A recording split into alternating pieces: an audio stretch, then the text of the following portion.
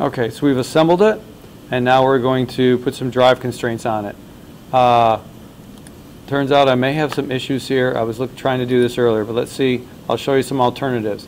What the instructions say is to click angle constraint, always click that left button, and it says to click the back of the train and the work plane. Oh, that time it worked. Didn't work on the other side.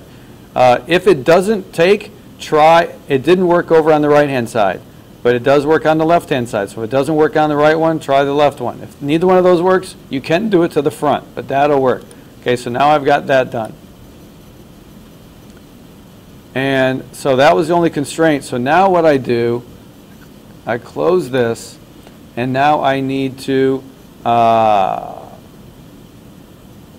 train body up here.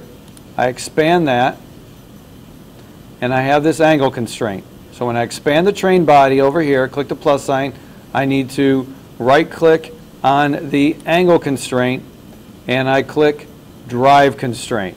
So click on angle constraint, click drive constraint. And that will bring me this one, which you'll see is the same as what we have over here. Okay? Now, so when I click play, they turn a little bit.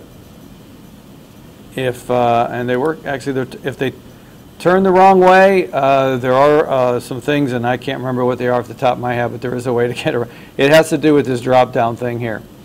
But now, so if I put 3,600 degrees, and I can speed this up a little bit. Well, even if I don't speed it up. So now if I click play, my wheels are turning. And they're saying, if I change, yes, if I change this increment, can't remember what I used to do, but if I make it 5, you can see that it's going faster. And it's counting the degrees up to 3,600.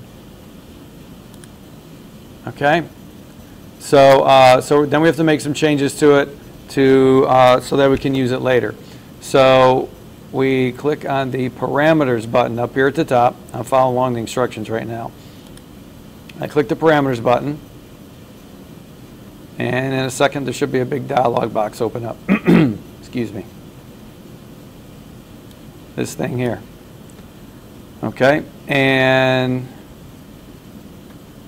that's the last one that I did. You can see that's the one right there. And so I got a number. So I click on the number, and it turns blue. And then I'm going to type the word crank. I'm going to do it lowercase so I don't have to remember it every time. C-R-A-N-K. And click done. So now I've changed that to be crank. Now that that's done, we don't need those work planes anymore. Let me minimize this.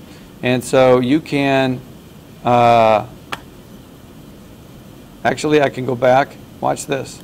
This is pretty cool. I can go back to my original wheel when I'm done. I can right click on this work plane, turn off the visibility now, and save it. And then when I come back to my train, it's gone there too. And in fact, if I'm not sure where the, oh, these guys, turn off their visibility, the work axes, and save it. And that is a much better looking train now.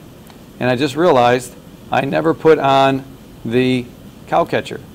So I'll make a cow catcher, I'll put it on, and when I do the final track assembly, you'll see that it has the cow catcher thing, because that's got some tricky stuff too. But that's got the full thing assembled.